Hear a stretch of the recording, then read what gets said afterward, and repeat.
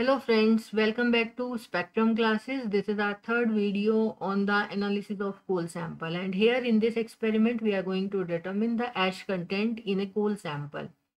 So here I have written the procedure how we are proceeding these experiments, and rather reading this I will show you the lab activity. There you will better understand. And so this is the weight of the crucible.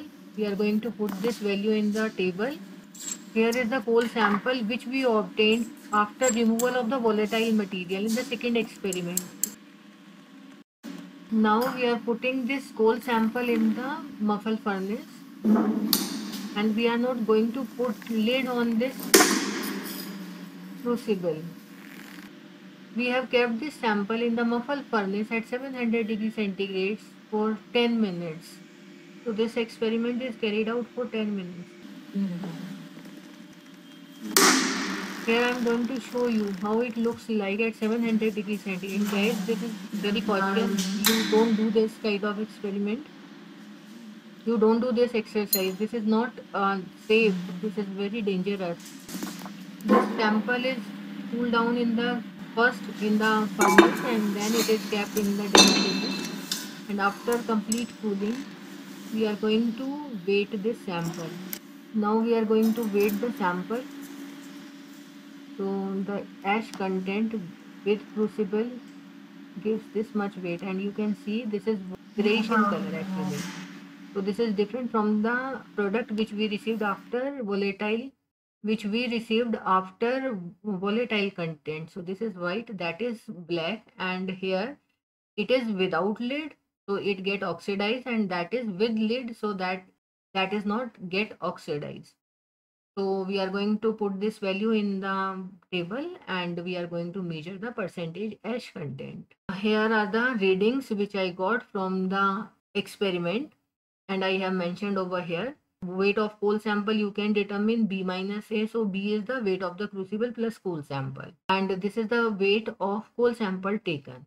Now what is the ash content, weight of the ash content left?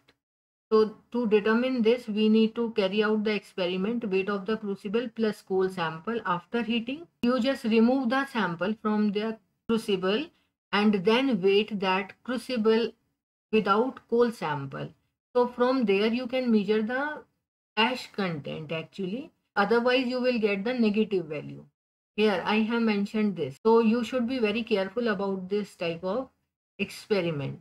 Here is the percentage of ash content. How we are going to determine this? So weight of ash left, so that has been calculated from here, and the weight of the coal sample, that is this much, multiplied by 100, and then we get the percentage of ash content. Now determination of fixed carbon content.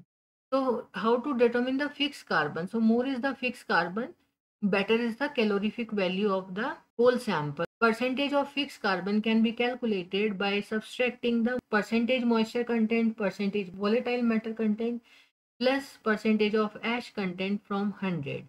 So in this manner one can calculate the fixed value, and these are the four different parameters which we can determine by the proximate analysis of the coal sample. So the importance of doing this ash content and fixed carbon. So ash is the useless non-combustible matter which reduces the calorific value of the coal. So lesser is the percentage of ash in the coal sample, better is the fuel value of the coal.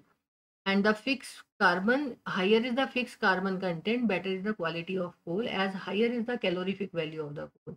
Hence, high percentage of fixed carbon is desired. So this is all about these three experiments which we have carried out in the laboratory.